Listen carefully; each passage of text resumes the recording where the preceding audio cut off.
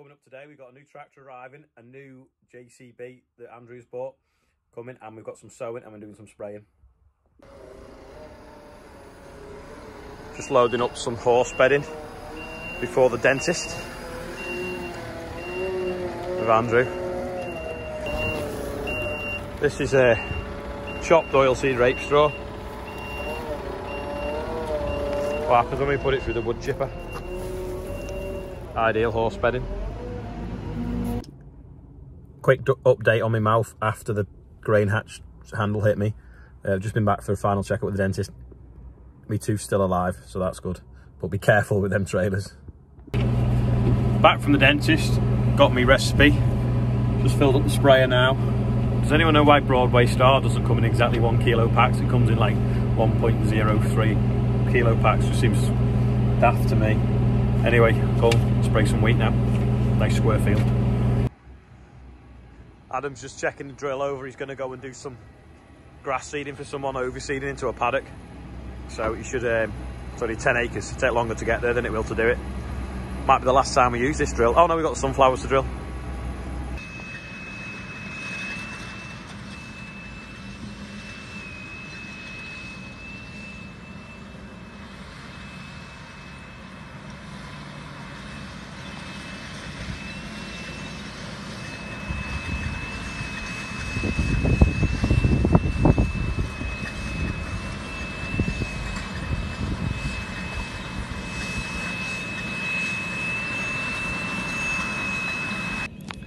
You can just about see the little grass seeds, and the vetch are like a round black spherical ball shaped seed, but quite difficult to see because you're not putting much on to the hectare. It's quite difficult, but plenty of nice little worm activity going on there.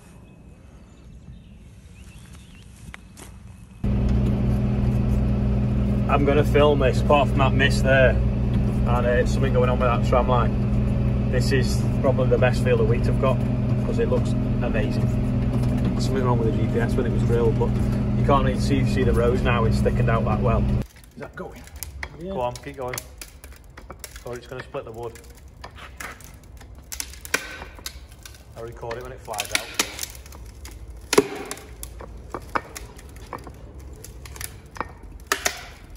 It is going. It's not too bad, it is round. I should put a picture of the John Deere one on. Send me that and I'll put a picture of the John Deere one straight. That was Robin. He'd just come and borrowed our porter pack to straighten a wheel that was bent on a dumper. So he's just done that now. And a few years ago I had an Astra hit the front of a John Deere tractor, totally buckled the rim. Anyway, Robin was the one that straightened that out because he was working for me that summer. Load of kids here skiving school in the field while I'm spraying. Are they going to move out of the way or are they going to stay in the way?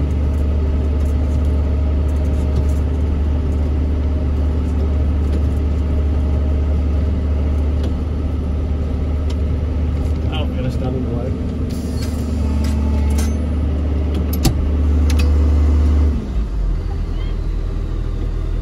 You're not going to move? Hey? No? So despite being a reprobate, well, actually no, they probably finished school now because it's about 4 o'clock. I thought they were skiving school. Anyway, they stood at the edge of the field, but I turned the end boom sections off as I went past because I don't like spraying too close to people. So I've missed a little bit, but when they've gone later, when I finish the field, I'll do that bit last. Well, they shouldn't be in the field anyway, and I don't even think they should be in them woods because I think they're private woods. Just spraying a field of wheat now. Looks absolutely stunning. It was oilseed rape last year, a little bit of a bare patch just there, but otherwise it looks fantastic, and it really has grown in the last few weeks, I'm sure, especially this last week despite it being cold overnight. This field's probably going to be houses next year. I don't own it, we just contract farm it, but it's a nice crop to it if it's its final field, its final yield maybe. It's nice to go out on a high. Apparently the new tractor's arrived and I'm still spraying. I don't know why I'm excited because I know exactly what it looks like and I've driven it because it was here on demo. I guess you never grow up. last time I sprayed this field, there was a broken metal detector there. That's obviously, oh no, there it is. That's good. At least I'm not going to find it with the combine. I'll put it back these manholes, but with marks, because I don't want to hit them with the combine. These are pretty good, actually, they're quite low. This is this week, like I say, it's looking good.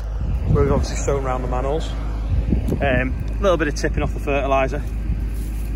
Paul, the agronomist, is at the other farm now, and he's taking some tissue samples to send off. Put them in bags, post them off, and then they'll tell us whether the corn's lacking in anything that we need to give it to keep it growing and keep it healthy, keep it thick, and keep it yielding. I recognise that FENDT trailer. Can't see it behind the booms, can you? It's going to come out the other side now. There he is, going around the bend there by the houses. Simon on his way for chip. I've got out the sprayer because I've got a blocked nozzle. This is where we've patched up with some spring wheat, and if you look closely, it's coming up.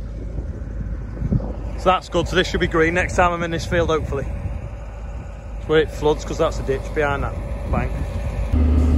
Just had one of these broke, and they're always the ones behind the cab, so it takes you longer to notice. So hopefully I've not sprayed too much with a bit of a boom section not coming on. Anyway, carry them in the cab. The new ones now, they've changed them so they don't rot inside like that one has. A few pheasants there. Not been poached.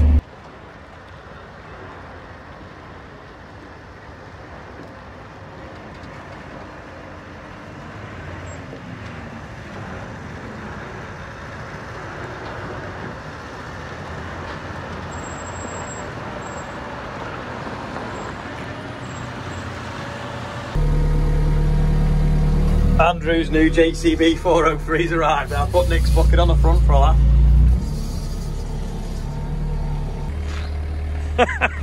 Size of that bucket.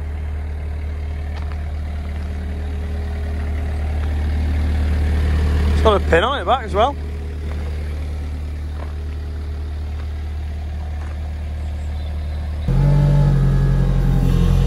It even scoops wheat up. Just.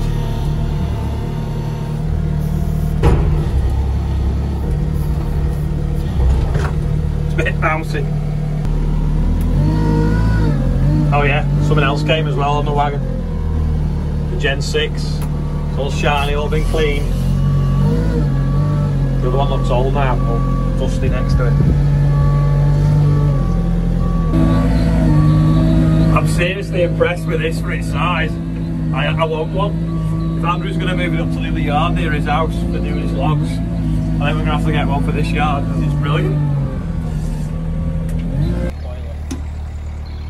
Yeah, Andrew's got this, but he's got no attachments for it. But we've got this that makes it fit a Merlot for when we used to have a front end loader. So we're going to put this on the front now, and then he'll be able to pick the Merlot attachments up properly. Yeah, Andrew's got this because he sold his Massey 3080. I've got this adapter plate we used to have on a front end loader for Merlot attachments, but it's got bits welded on to pack it out because the other Merlot attachments are worn, so I need to take these off so it fits better. And then he can put the smallest Merlot bucket on and hopefully use it for small stuff until his other bucket's adapted. But I'm seriously impressed with it. I think it's brilliant for the size of it. And nice little cab on it. I don't think it's aircon though. But it lifts about a ton on the front, I think. Little engine in the back somewhere. I think it's going to be something like 25 horsepower Kubota engine. It'd be better if it did 30k though. I think it only does 20. But it's well handy. Got the bucket on it now, the little bucket for the Merlot, but it's a big bucket on that. Gonna go and see what he can do, maybe some wood chip with it. He's happy as a sandboy. Look at his little face.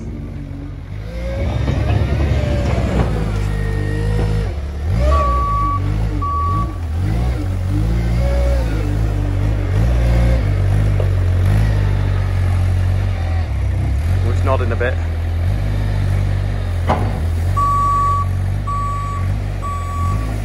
Because of the carriage, it doesn't sit very well, to be fair. The angle's a bit wrong because of the adapter plate.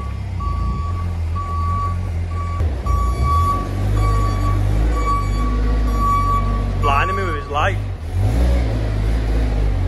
It's ideal in here because you can't get stuck. Can't scratch on the wall, although you can get stuck in corners with them. With being articulated steer because it bends in the middle rather than four-wheel steering.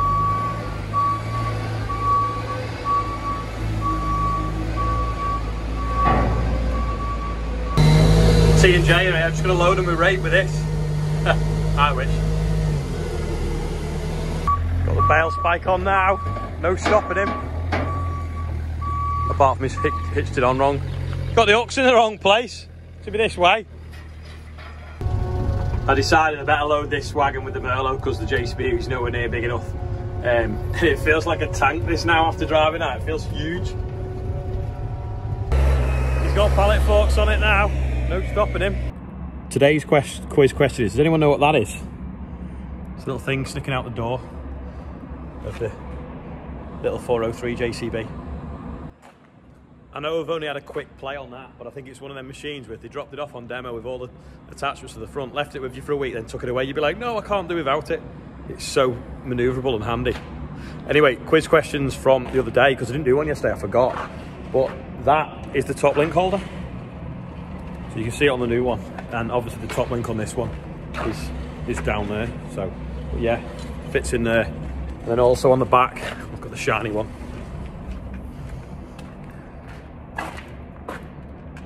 Sorry, see that stops the PTO, and also if it's set up right in the tractor, you can hold it down for so many seconds to start the PTO. So they don't like doing that in different countries because it can be dangerous starting it stood by it, but it definitely always stops it. So if you see anyone in trouble, you can hit that button and it'll turn the PTO off. We'll have a close look at this tomorrow anyway, because we've run out of time for today. And there's an outro from James Isles, I think, sent it me on Instagram.